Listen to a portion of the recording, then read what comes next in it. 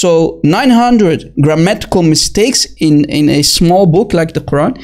I mean, the Bible is much bigger, larger than the Quran, right? And we don't claim that this book, as Christians, we don't claim that the Holy Bible is eternal, uncreated, like the Muslims. Muslims always have claimed that the Quran is uncreated. It's directly from Allah through Jibreel to Muhammad, uncreated, uncorrupted. So how can we find so many grammatical mistakes in an uncreated perfect book that Allah claims to be? A perfect book sent by Him through Jibreel. How can that be? Does that mean, Muslims, if Allah claims to be God, does that mean that Allah is not perfect because His so-called perfect Quran contains mistakes? How can a perfect book contain mistakes? Muslims, please think. Please think. And don't do it for me. Use your own logic. Use your brains, your God-given brains. You have a set, hopefully you have a set of healthy brains. Use them. Don't allow any imam to fool you. And guys, today's topic, the topic that we're going to talk about today is not mentioned by imams. They don't dare to talk about these topics, guys. I kid you not. They don't dare to show the grammatical mistakes to their audience, to the Muslims who do not know Arabic. And remember, guys, remember, I hope you're with me, remember, more than 75% of the Muslim population on this planet do not know Arabic. Yes, maybe some of them can recite the Quran because, you know, they learn that in the madrasas, in their schools, how to recite the Quran, but they don't know what they read. They have no idea about the grammar. They have no idea, right? So today we're going to bring it up. So you have to be really focused, guys. Don't allow anyone to distract you because it's a lot of meat. It's really a difficult topic, especially if you don't know Arabic like me. So you have to be very focused at all times. If you come here to learn, if you want to learn something about the grammatical mistakes of the Quran, stay focused. Don't allow anyone to distract you. We are not here to play games. We're not here to have fun. Yeah, sometimes, you know, we love to make jokes and whatnot, but you know, we need to be focused at all times because this is a really disastrous topic that imams do not dare to bring up. They never talk about these topics. And this is the first time that I'm bringing you this new research. I've put a lot of energy, guys, I kid you not. I've put a lot of hours in this material that I'm going to present to you. So if you love me as I love you, please, you need to spread our videos. You need to be focused at all times so we can show you and uncover the hidden secrets that we are about to present to you for the very first time on YouTube. This is new material for the people who do not know. So as we mentioned, guys, as a small introduction, you can find many videos that I did about this topic, the spelling disasters. So that's the last topic that we talked about, the spelling disasters. Is the Quran from Allah or humans? You can be the judge of that after today again. And we mentioned a couple of examples, if you can remember. We showed you examples like these, how Allah does need to change His mind every time, and to, as you see, you can see the clear prove in front of you that Allah sometimes write the word the wife of, right, in a different way. Sometimes with a closed T, T marbuta, and T maftuha. That's what we call it in Arabic. Closed T and open T, right? So if Allah claims to be God and the Quran is the perfect book of Allah, how can this so-called perfect book contain such mistakes? But this one, as you see, is incorrect. The underneath one is the correct way to write the wife of, right?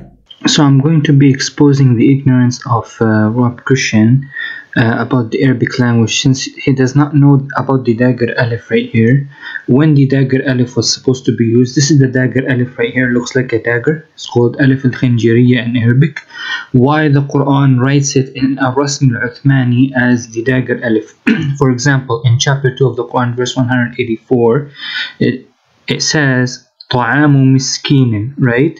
In other qira'at of the Quran, it says طعام مساكين. So in the Quran, if it's written مساكين, they would put a little dagger alif here. In other, for those who read it in another qira'ah. But if in the regular qira'ah, it is written in miskinin, right? So why is it written miskinin in this one? For example, it's talking about for fasting. Fasting is a prescribed number of days, but whoever of you is ill or on a journey, then let them fast an equal number of days after Ramadan.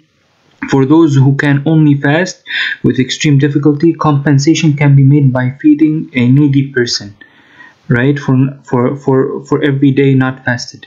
So a needy person, so for a person who breaks his fast one day, he feeds feeds one poor person. But for a person who continuously breaks his fast for more than one day, or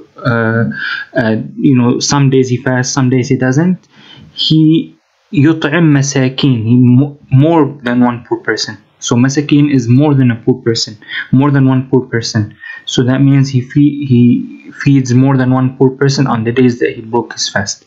So this is why alif al-khanjiriya, the dagger alif, is used to make it easier in the Arabic recitation here.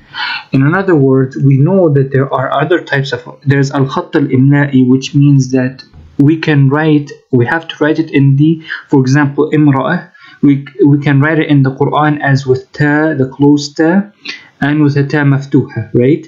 The ta maftuha is not allowed to be written if we're writing in al-khatt al-imla'i, meaning the regular writing of Arabic. It is only written if it's in al-rasm al-Qur'ani, right? In al-khatt al-Qur'ani, right? So if it's written in al-rasm or al-rasm al-Uthmani, right, we can write it, because there are two types of tribes. There is an Arab tribe of Arabia long ago that used to write with ta al-maftuha. It's called the tribe of Tai or Tai, right? It is from Al-Jazira al-Arabiya, Shimal al-Jazira al-Arabiya. They used to write the ta al-maftuha or the ta al-marbuta. They used to write the ta with the ta al-maftuha. So the Quran writes it both in ta the closed ta, because some Arabs used to write it with the closed ta, and other Arabs used to write it with a open ta of imra, for example. So now we go to al-khatt al-arud, right? الخط العروض. It is خط الشعر, الشعر العربي. It is written for the poetry of Arabic. So for example, let me give you an example. If we were to write, for example, if we were to write هذا, right, we would write it with هذا and ألف. تكتب عروضيا, right, if it is written عروضيا in شعر as هذا, right, with two mads. As you can see here, if I'll zoom it in so you guys can see clearly, that this is this is the shi'r type of, the poetry type of Arabic, which is be written as, for example, hada right here, and it will be written as like that in al-khatt al-imla'i, right?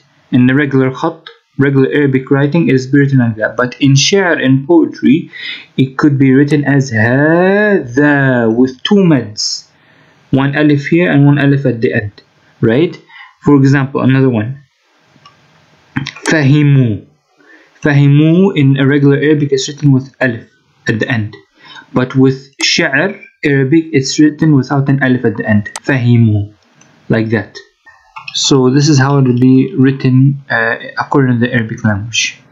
Another example is the correct way to write ilmun is like this, with a Dhamma on top of the meme, right? Ilmun, but it will be written urudiyan in shi'r and poetry, a way of Arabic. It will be written with a nun at the end. Ilmun, with a nun. So this is ilmun with in regular Arabic, imla'iyan, which is Dhamma on top of the meme. There's no nun, while here in the shi'r way there is a nun, right? Ilman will be written here in the Arabic, in the regular Arabic without a nun. Here it will be written ilman without imad but with a nun in a poetry way of Arabic. So ilmin as well in regular Arabic is written with double kasra, right? Ilmin, there's no nun, while here it's written ilmin with a nun. So there'll be on the a there'll be a kasra, on the mim there'll be a kasra, and then there'll be a nun. Ilmin. Right? This is how it's written in poetry way, and this is how it's written in regular Arabic way.